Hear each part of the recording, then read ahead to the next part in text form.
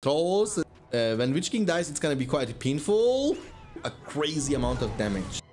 Hello my friends of Middle Earth, and I know it's been a while, but I come back to you now at the turn of the tide on a beautiful map, Forts of Eisen. We're gonna cast a 1v1 replay between good and evil. We have Mordor versus Gondor. And I think they know the matchup. And when you know the matchup, when you know that you are playing Gondor against Mordor, you can open with double farm. And it's a very good and new strategy. So he is rushing 3 farms and recruiting Hobbit and sending Hobbit to this location. In the meantime, the soldiers are gonna move through the bottom side. I missed you guys. I missed you really. It's been a really long time since I actually made a video the last time. And hopefully you guys didn't forget about me. And I will definitely keep trying my best to, deliver you as much content, great content, as possible. And also quick information, the BFME1 2.22 launcher has now finally all 3 games included. So you can download with it from it BFME1 as you used to, but also now BFME2 and Rise of the Witch King. Okay, so it's gonna be 3 versus 2 situation. Gollum is surprisingly tanky, and he's also sending some lumber mill workers to repair the structure. That's very important and very smart. This structure is completely tanky compared to this structure. And you can also use your workers to repair this, which makes it kind of difficult to be taken down. Kind of make sure that Mordor can have a good early game. Of course, you sacrifice a bit of your eco. And also the wood bonus. Remember, each of these lumber mills, if you have at least 2, will give you the wood bonus, reducing the cost of your structures. But unfortunately for Mordor, it won't be the case. So he's using the Eye of Sauron. Gondor went for the heal. And with the help of Gollum, of course, and the Orcs buff with the Eye of Sauron, the Orcs will be able to defend this, no problemo. But having this 3 farm opening will make sure that Gondor will have a very early stable upon the field. And also a very smart move here from Rangel, sending some workers behind the enemy castle to get some vision control. Indeed, that's the vision control of the Mordor player. The workers, they don't grant you too much vision control, but it's still, great to see what your opponent is up to. The downside of going for multiple farm opening though, is it will delay your barracks, not barracks, the blacksmith to hit level 2, which is the minimum requirement for you to be able to purchase any of these 3 upgrades, okay?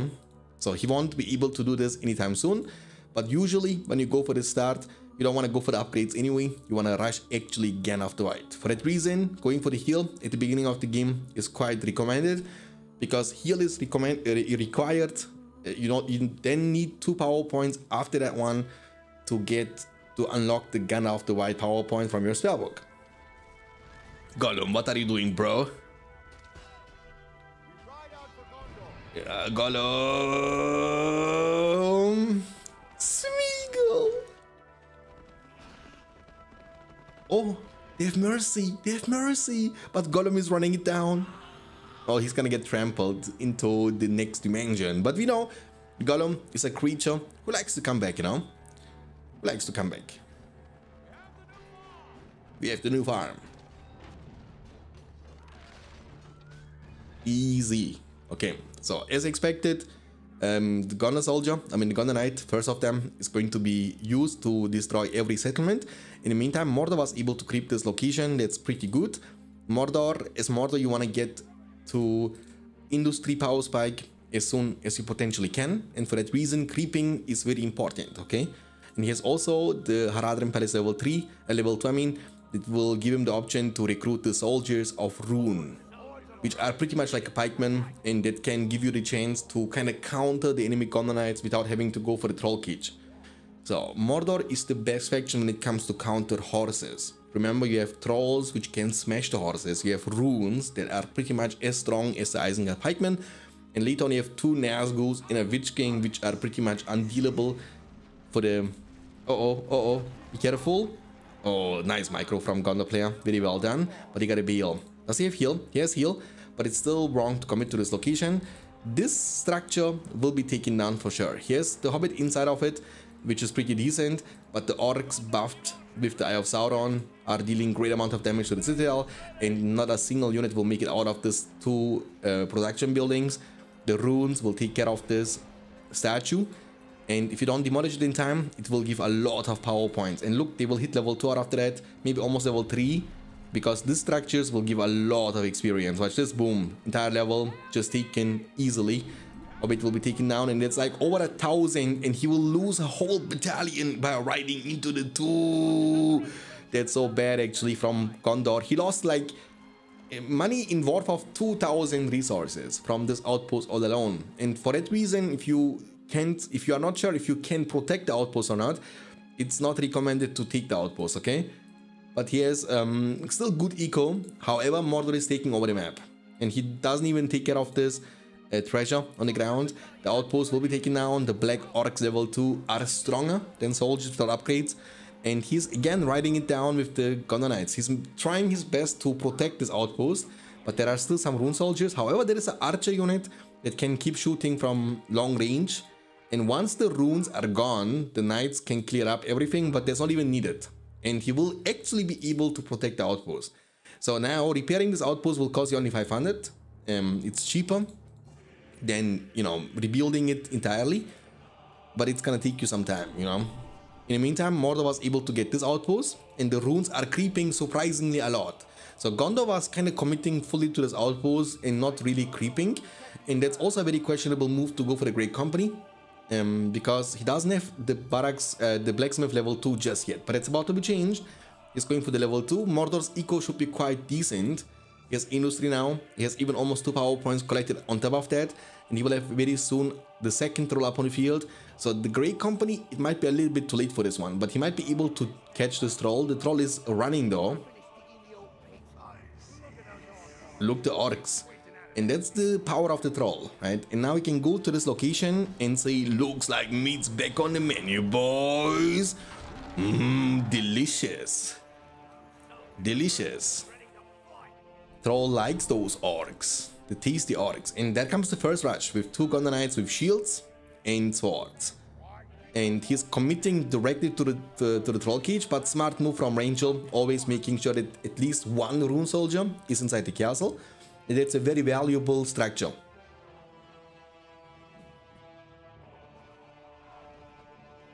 I mean, losing the structure before it hits level 2 will cost you lots of momentum, right? Each troll will require 30 seconds recruit time, so you need 4 of them, which means 2 minutes.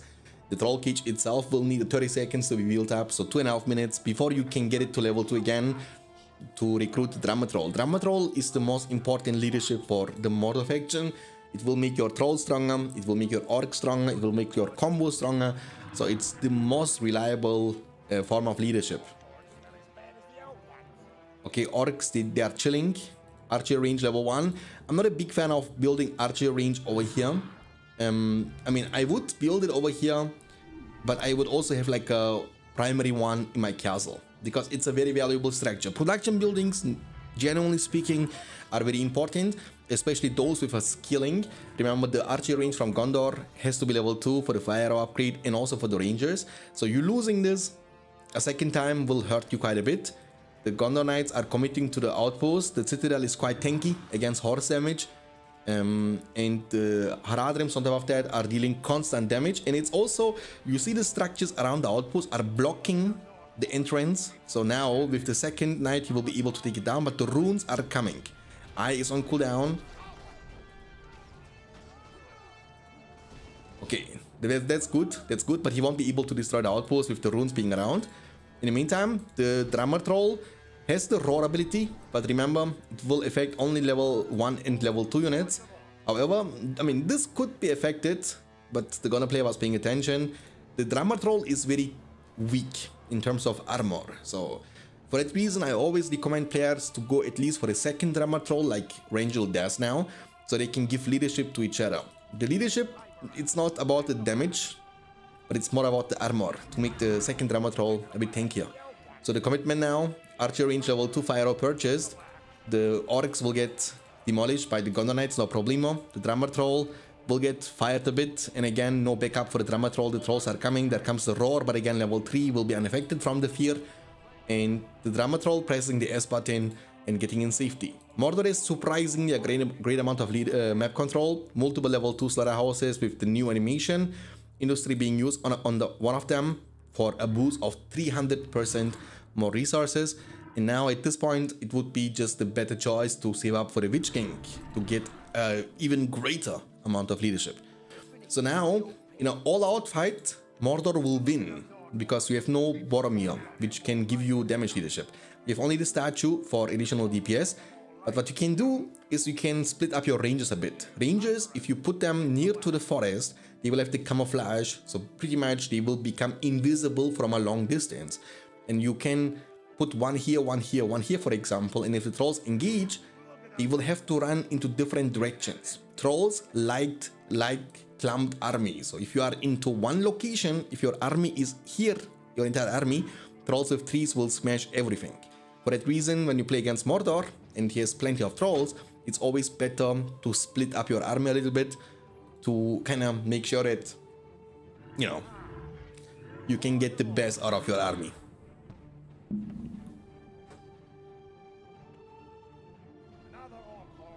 I mean, he has rocks in his hands. Look at these trolls, man. They look dangerous to me. You know, I would run. I would run for my life. And there's also 6 power points almost in the bank. He needs 1 power point more after 6. He needs 7 in total to unlock the darkness. So that's the strongest form of Mordor. Darkness, Drummer Troll, Eye of Sauron, and Witch King. And in patch 2.2 also the length will affect the trolls. So they will even get additional armor, which will make them tankier. So with Witch King coming and with the Eye and Drummer, the trolls have enough damage. Trust me on that one. They can one-shot everything. Now it's only about their armor. When you don't want them to automatically attack with the rocks, you can always use all ground stance. Then they will not shoot automatically, which is kind of like a good threat to make sure that you can manually choose your target. Trolls with the rocks in their hands are actually very surprisingly strong versus heroes. They can one-shot kind of. Do not come between Nazgul and Spree, ladies and gentlemen. There comes the ruler of the Nine. Minas Morgul is his homeland. And the outpost will be slaughtered. Now this army has the potential to go even for the Castle of Gondor. The Castle of Gondor, quite vulnerable at this point of the game, but he is going for the base trade. Now, without any defense, this army is definitely capable of destroying this castle, but it will take you a long time because you lack of damage leadership.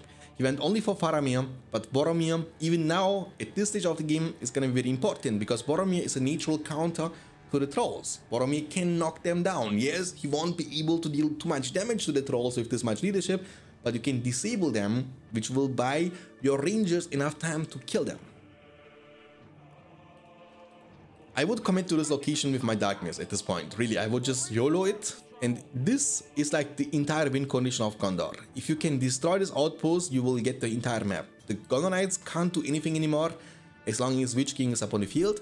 And Witch King can just fish power points for Mordor to unlock the almighty ancient summon, the Balrog of Morgoth, who let the trolls out. The problem with the trolls is they are way faster than the Drummer trolls, so you need to make sure that Drummer is always nearby before going for all-out fight. He has also darkness now, which again means more DPS, more experience, and more armor. All of that great stuff for the trolls. It will last for 2 minutes and 40 seconds, which is a long time in an RTS game. And there comes the commitment. The Gondor Knights are the main damage dealers to the structures. The Fire Arrows not that much, even though Slaughterhouse are quite vulnerable with level 1. But the Gondor Knights are smashing structures, as you can see and tell. So now the Drummers will be sent forward first. Darkness, Drummer is quite tanky, but one of them has been taken down. The Witch King has to be careful. The Trolls, he's focusing on the Drummer Troll, very smart, very smart, very smart. But the Trolls are smashing everything to the ground. Look at them. They are glowing, shining, bright like a diamond. Do not come between the Trolls and their feast, okay? They will now commit. Commit, guys. Look at the glow. Witch King has to come. Where is Witch King? Is Witch King dead? No, Witch King is somewhere around. I don't know where Witch King actually is, but now he's coming to the outpost. Again, the Drummer Troll is far away. The Witch King is, I don't know. Oh, the Eagles have been special summoned, I think, to kill the Witch King. Witch King has been killed, right? Yeah, Witch King has been killed. That's very unfortunate. That's a very important leadership. Only one Drummer Troll remaining. Trolls are committing. They know they don't have other choice. All you need to do is kill Drummer Troll. The Eagles are chilling though, they don't do anything. And the Eagles, they have like no more time left. Smart move, splitting up, because Eagles deal splash damage. And the Trolls will be perfectly safe. The Witch King was able to beat them. There comes the Alvin Wood to cover the Tainted Land. and Industry will be used once again to get this Slaughterhouse to level 3. Witch King will be revived for free, but it's gonna take you 4 minutes. It's a very long revive time. That's why it's not very good to lose your hero like that. In the meantime, orcs are taking over the map slowly but surely. The orc pit here doing a great work for Mordor. Map control is the key to victory, which is the reason why Gondor is not very rich yet. He has not even Boromir and not even close to get Gandalf on the field yet, okay? The Elven Wood will make these ranges quite tanky, but ranges generally speaking are very vulnerable against damage, just like Drummer Trolls and Trolls are. And even towers will take them down quite fast. Look. But he's demolishing everything. Catapults are of course a great counter to the ranges. It will one-shot them, basically. So archers will die to one-shot if they have not Faramir leadership. So Faramir leadership plus Elven Wood or Faramir leadership plus Gandalf can make sure that they can take at least 2 shots, but 2 shots will still be able to kill them. But without this, 1 catapult shot is all it takes. 1 shot right in the middle, you can kill all of this army with 1 single hit. Don't lose your Citadel, you know, the Barad-dûr is very important for the Witch King. It will just delay everything. He's splitting up his army, that's very smart. He has also backup army over here, running into different directions, pressing the X button on his keyboard, which is like an automated thing. The forest, again, making them invincible. Not invincible, invisible. That's the word I was searching for. For my excuse, I didn't speak any word English since the last video I made on the YouTube channel, so excuse me on that one. The 1 catapult is on the field. Catapult is quite tanky against fire arrows, but Faramir's 1 arrow can actually still kill it. You know, some arrows or some abilities from heroes are very good against catapults, shooting his own unit. The trolls are going wild. The drummer troll has to keep walking with them. The radius is not that big, so you gotta keep walking. In a dream world, you want to send your drummer trolls into the middle first, and as the drummer trolls are appearing to the enemy army, your trolls keep charging. You see? The army has been slaughtered. Now we have 5 power points collected for Mordor and 3 power points collected for Gondor. Gondor has 3.5 thousand resources in the bank. He has a great amount of map control, abusing the fact that Witch King has been slain, getting the entire map, outpost control once again captured by Gondor. He has pretty much every single settlement besides this one at the bottom right, but that's also eventually about to be changed. He's investing all his money to make an army of the Gondor Rangers, and that's what you can do against Mordor. You don't need combos against Mordor. Combos are only good against other combos, right? Or against horses, but that's not being the case right now in the case of Mordor. Combos are actually very bad against Mordor, unless you are Isengard. Even as Isengard, it's better to make only crossbowmen and not combining them with Uruks, and here is the reason why. Combos are compared to the archers slower, and they also can't use formations. For example, these rangers have this skirmish formation. I can show you on this one, for example. No, they have all the skirmish formation, this one, which gives them more damage. But combos use the ability to switch formations. Against trolls, you want to get the maximum damage and you want to be mobile, right? And if you have combos, you are not mobile. It's like a bigger hit. You have like more hit range, and the trolls can smash you way faster. And this way you have also more, you know, army which can deal damage. While combos with soldiers in the front are only there to take the damage, right? They don't deal damage. You see the one shot. If you had one shot, one opportunity. It's raining fire, boys. These catapults can farm so many power points for you. Holy. But you want to aim the right target. You want to aim manually, right? You don't want to let them do the job. You want to attack one here, one here, one here, for example. Okay. Witch King is back in business. Again, that's going to be changing a little bit about the map control. Hopefully. There is a level 2 slaughterhouse powering up. And Witch King Eagles will be special summoned. Eagles cooldown is 6 minutes 30 seconds. Oh, but they are hurting the Witch King so much. And there is nothing that can shoot. He's charging very smart. When you charge, you are faster. When Witch King dies, it's gonna be quite painful. Okay, one eagle is down, and the second eagle is down. You see the one archer, and also the structures are shooting, obviously. That's pretty decent. It looks like they're healing from this much leadership. Remember, they have darkness too, which is not active right now. He went also for devastation, which will kind of be like a double-edged sword. Devastation helps you in this current situation, but it will slow down your progress to reach to the Balrog, the ultimate summon. But Balrog is not game winning if you have no outpost control. In a dream world, what Mordor has to do is make like 4 combos, right? You make 4 combos. Combos are good against archers. So, because orcs in the front can absorb damage while your orc archers can demolish the rangers. And if the knights will try to appear, that is Gandalf, by the way. If the knights will try to appear or Gandalf try to appear, then you can use your trolls to protect your combos. And while your combos are fighting, your catapults can demolish. But he's camping at this point, right? It's difficult now with Gandalf being around and Witch King being low. So Witch King has to be 100% HP to be able to fight against Gandalf. But then you also need to make sure to dodge the lightning sword. Alright, so he has also Archer inside this outpost. He has not been recruiting Boromir a single time. Going now for the workshop himself. No marketplace either. Marketplace is a great investment into the late game, but at this point, even though it looks like he doesn't need the money, but it's, you know, you can't have too much money.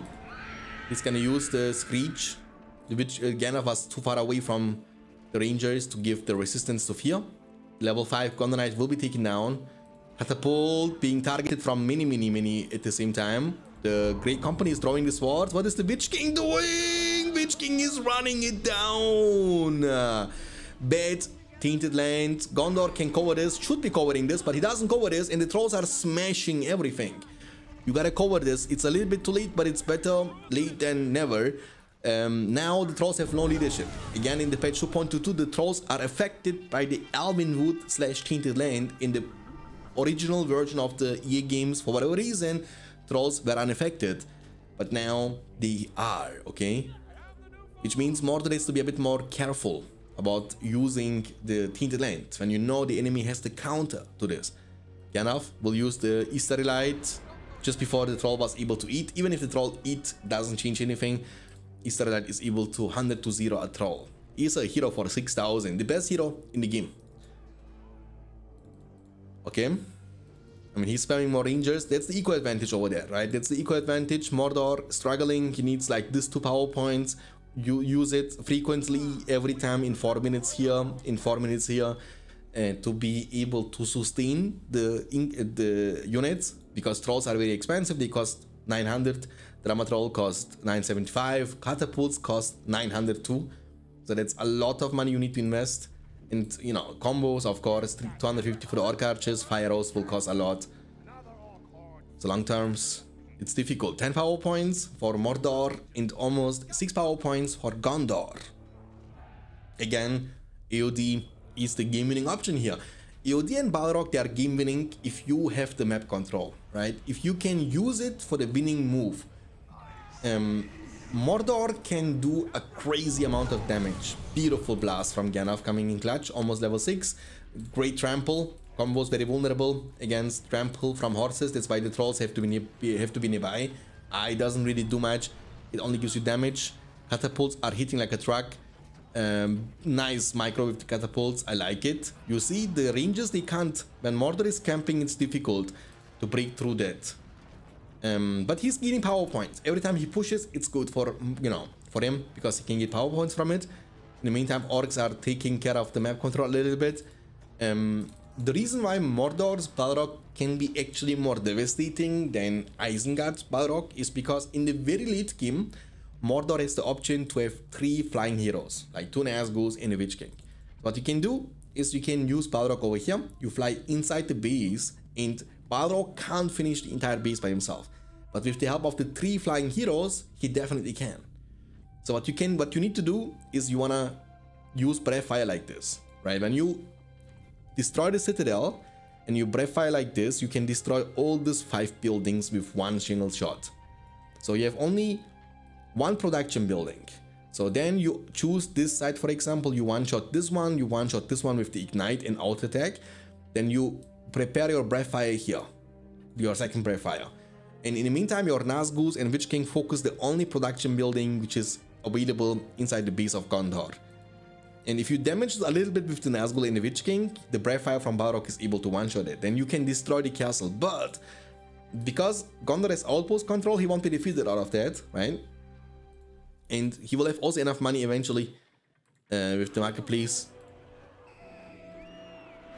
Eagle Summon. Eagle Summon just to kill the catapults. You see, that's how much pressure the catapults are.